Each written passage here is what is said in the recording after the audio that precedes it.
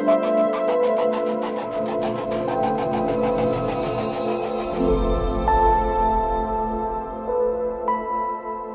everyone and welcome to the second class of this week, and today we are going to talk about paleopathology. According to the International Journal of Paleopathology, paleopathology is the study and application of methods and techniques for investigating diseases and related conditions from skeletal and soft tissue remains. Basically, it's the study of physical remains, including osseous, dental, and preserved soft tissues, for example, mummies. And the paleopathology aims to reconstruct health, disease, and life histories in the past. In paleopathology, we can divide our study material in primary and secondary. In the primary materials, we are dealing directly with organisms that we want to study, for example, bones, teeth, preserved bodies, and mummies. On the other hand, there are the secondary materials that can be documents like historical and medical records, Ichnographic representations, for example, paintings. And in this image here, this is a painting from an unknown artist that painted a portrait of a woman with a skin disease, as you can see here in the face of the woman. When we go to a museum, if we look to some paintings, there are a lot of diseases representations, and this can help to have information about the diseases that affected a population in a certain time. But we are going to focus this class in analyzing the bones. There are several methods to analyze the bones. We always start by simply looking at the bones, meaning making a macroscopic analysis with a detailed description of what we are seeing, and this is where we are going to focus. Then, depending on the lesions, other methods can be applied, like microscopic analysis that allows to see the lesions in more detail. And then there are also the radiologic and biomolecular methods. The radiologic are the ones that are used nowadays in medicine, and they give additional information about the lesions or allow to confirm a diagnosis. And finally, the biomolecular are used, for example, when there's evidence of an infectious disease, and sometimes it's possible to find the infectious agent in the bones. It's important to note that both the radiologic and biomolecular are expensive and destructive, so they are only used when it's really necessary. Now we will see the types of responses that the bone has to pathologies. The bone is considered to be monotonous because it only has two ways of responding, by forming and destructing bone. Some investigators consider a third response, that is bone formation and destruction at the same time. You can see in this image, this one here, this is a distal part of the humerus in a posterior view, and in this zones here you can see the original bone, and then all of this in here is new bone formation. And this bone is very fragile, so a lot of times it just falls when we are handling the bones. And then in this image here you can see this bone destruction, these holes in the vertebral body. And when we talk about bone destruction, it's important to distinguish between taphonomic damage. And how can we do this?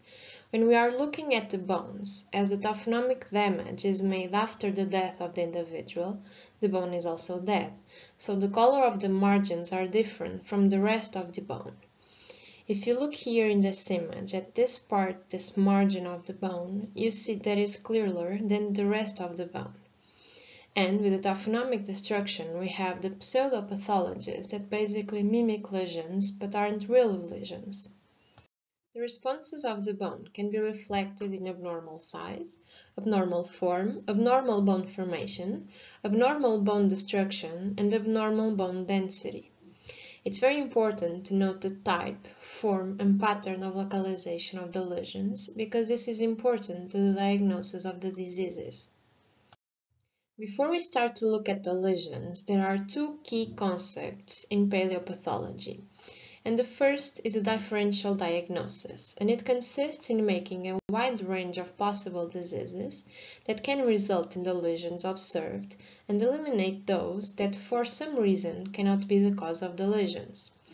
And to do this, it's necessary to see the type of bone responses, their distribution in the skeleton, look at the biological profile of the individuals, and also the era that he was alive. For example, if we have a differential diagnosis for a certain lesion and one of the diseases only appear in children, and we are analyzing an adult, we can exclude these diseases as a possible diagnosis. Another thing about the differential diagnosis is that most of the times it's impossible to be certain about the disease that caused the lesions. It's better to have a wider differential diagnosis than to say that it's a specific disease without certainty. Only when there are pathognomonic lesions is that we can say with 100% certainty that the individual had a certain disease. And pathognomonic lesions are the ones that are characteristic of a certain disease, and unfortunately there are a few pathognomonic lesions. The second concept is osteological paradox, and it was introduced by Wood and collaborators in 1992.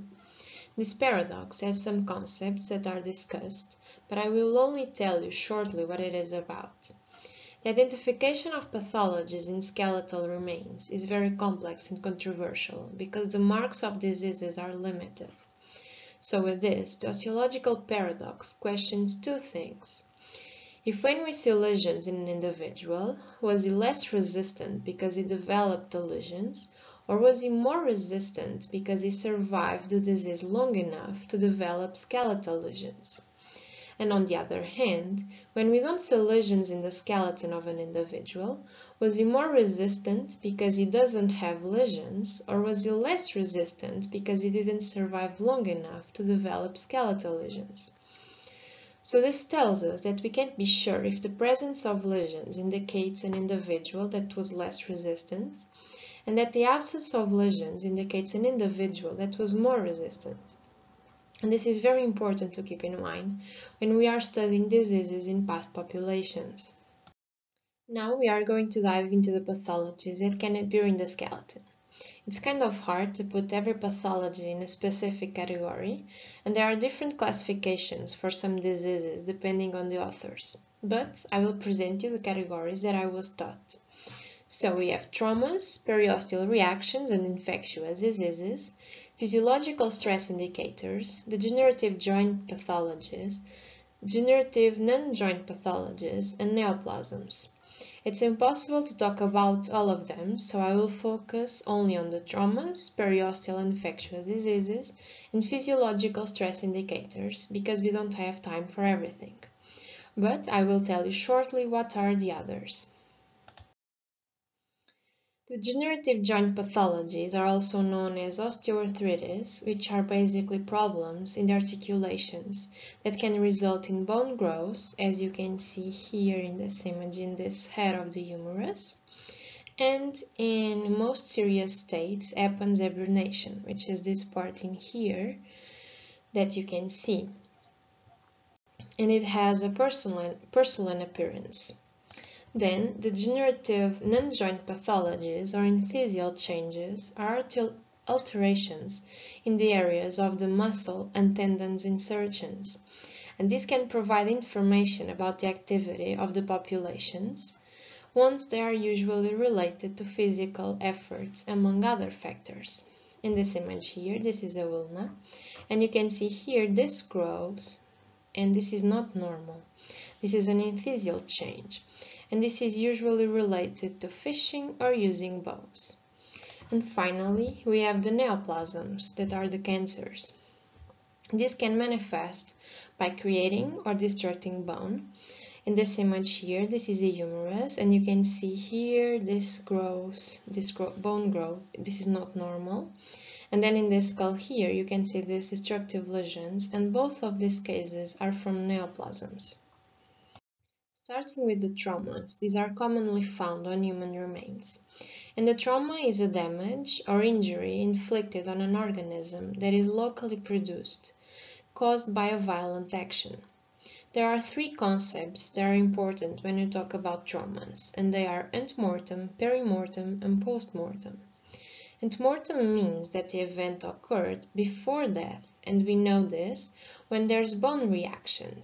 And you can see here in this image this zone was fractured, but you can see that the bone is together, so this means that there was bone remodeling here in this zone. So this new bone formation allowed for the bone to be together, and as there was bone remodeling, we know that this happened before death. The perimortem lesions are the ones that occur at the time of death, and the margins of the lesions are sharp and torn with no color differences in the bone. Here you have a fibula, and these lesions here, they are perimortem, and you can see that the lines are sharp and there are no differences in the color of the bone.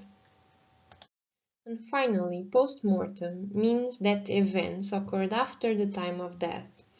And it's important to know the characteristics of this to differentiate between perimortem and postmortem. In this case here, that is the same that I presented to you, you can see that the margins have a regular outline and there are differences here in the color of the margins. There are several types of traumas and I will show you some of them, but first we are going to see the fractures, and we are able to identify them by seeing different things. First, we know that a fracture happened when there's an alteration of the original form of the bone, as you can see here with this femur. And this happens because there wasn't immobilization of the bone, like we have today with the cast. We can also find the fracture line. This is a sacrum, you are seeing it in a posterior view, and this line in here, this is the fracture line. And then finally, the most frequently is to find a bone callus, which is this in here in this rib. And the bone callus is a connecting bridge that is formed during bone fracture repair. Other traumas can be intentional cultural modifications, as you can see here in the skull. This isn't the normal form of a skull, and we know that this was modified, and this was made in some cultures. Usually these modifications are done in childhood because it's the time where the skull is more elastic. Then we have trepanations, which are these holes in the skull that you can see, and they are considered to be the first kind of skull surgery. Then, if you look, there are some parts here that we see some bone responding, which means that it was trying to close the hole when this individual died. So we know that this individual survived some time after this intervention. Some authors believe that these holes were made to release the demons that some people had, probably people with mental diseases. And lastly, another kind of trauma are the amputations. As you can see here, this is a ulna and a radio, and both of them were cut. And these are only some examples, but there are other types of traumas. Now we will talk about periosteal reactions and infectious diseases. First, the periosteal reactions, and as the name says, they are reactions of the periosteum. And the periosteum is a membrane made of connective tissue that surrounds all the bones except in the articulations. And this membrane has several functions like protecting the bones and producing new cells. And the periosteal reaction occurs as a response to pathological alterations, and they consist in the deposition of new bone in the surface of the cortical bone. In the bones, we can observe two types of new bone. We have the woven bone, which is this one in here, this part, that indicates that the disease was active at the time of death, and it has a very disorganized aspect, as you can see. And then the lamellar bone, which is in here in this diaphysis. And the lamellar bone indicates that the disease was chronic or was in a phase of cure. And the lamellar bone results from the remodeling of the woven bone, and it is more organized. This kind of reaction was directly associated with infectious diseases during a lot of time. However, nowadays we don't make this assumption right away, because although infectious diseases can cause this reaction, other health conditions can also cause them. Here you have a list of what can cause periosteal reactions: infectious, circulatory and metabolic diseases, neoplasms and traumas.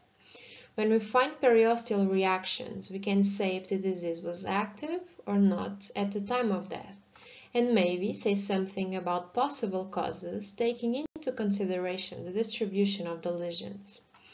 Now we will be moving on to the infectious diseases, and I will show you an example of periosteal reactions that can be related to tuberculosis. After the beginning of agriculture and the domestication of animals, there was an increase in the infectious diseases that affected the humans. And this is in short because of the bigger contact with the pathogens of the animals that started to infect the humans. So, before the antibiotics, infectious diseases was a really big problem in the societies. We are well aware of the great pandemics that caused millions of deaths, for example, the Black Plague. I'm going to present you 3 infectious diseases that caused a lot of deaths when they were active, and we are talking about tuberculosis, syphilis, and leprosy. And I chose these ones because, in my opinion, they are the ones with the most impressive bone lesions. I'm not going to explain how the infection occurs in humans in these diseases, but I left you links to videos or articles that explain it simply. So first we have tuberculosis, which is an infectious disease that affects mainly the lungs, but can also affect the skeleton. So in the skeleton, there are 2 main lesions that can be associated with tuberculosis: periosteal reaction in the visceral face of the ribs and pot disease. In the ribs, the reaction occurs because as the lungs are infected, this infection can pass to the ribs, to the side that is in contact with the organs. And as you can see here in these 2 images, here you have periosteal reactions and here also periosteal reactions. And this is woven bone. And in the case of pot disease, which is this image in here, it's considered to be the bone tuberculosis, and there's a collapse of the spine due to the destruction of the vertebral bodies. As you can see here in these images, these vertebral bodies here were destructed, leading to the collapse of the column. The venereal syphilis is a chronic infectious disease that is characterized by 3 stages. In the last, that is the most serious phase, it can affect any part of the body.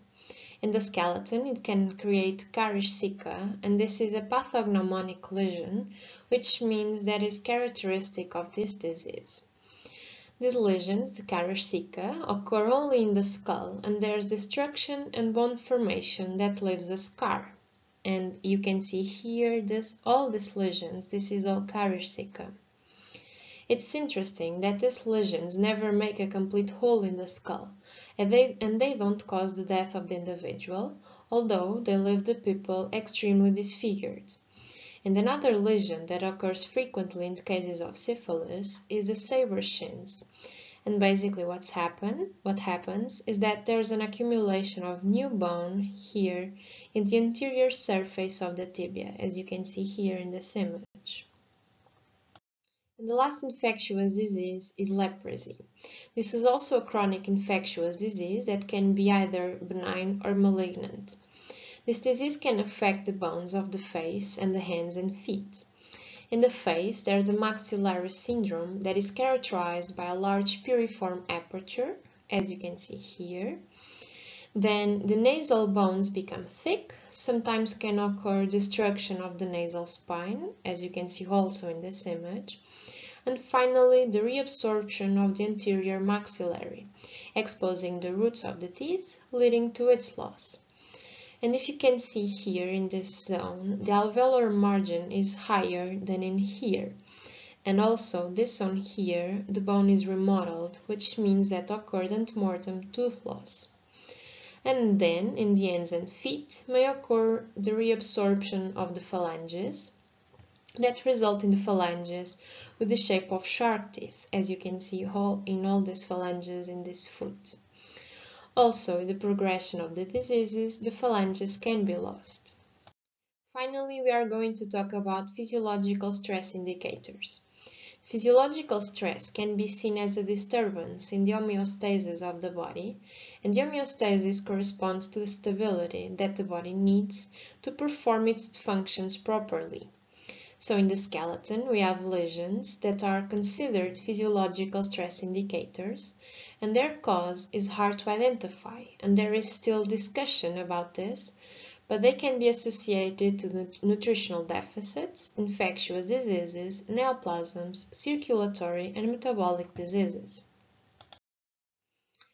So, two of these stress indicators that we can see in the skeleton are the porotic hyperostosis and cribra orbitalia. They are both forms of severe or mild porosity, but the porotic hyperostosis is in the skull and the cribra orbitalia in the roof of the orbits. In here you have a skull of an adult and you are seeing a severe case of porotic hyperostosis. On the other hand, the skull in here you are seeing a mild case of porotic hyperostosis. And in here you can see the cribra orbitalia. Finally, in general, it is believed that this type of porotic lesions are a consequence of diet, infections, hygiene conditions, and population density. If an individual presents these lesions, it can be said that he was suffering some type of stress. And we can apply this into a population. If a population presents a high frequency of individuals with this type of lesions, it can be said that the population was suffering some type of stress.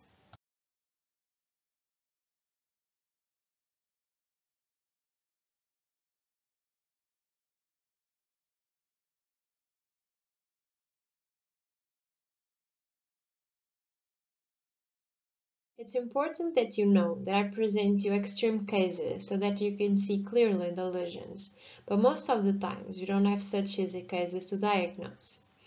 I left you a book that is a photographic atlas of paleopathology if you want to see, and I want you to know that there's also oral pathology that I didn't talk in here. So if you have any questions, please let me know, and I will see you in the next class.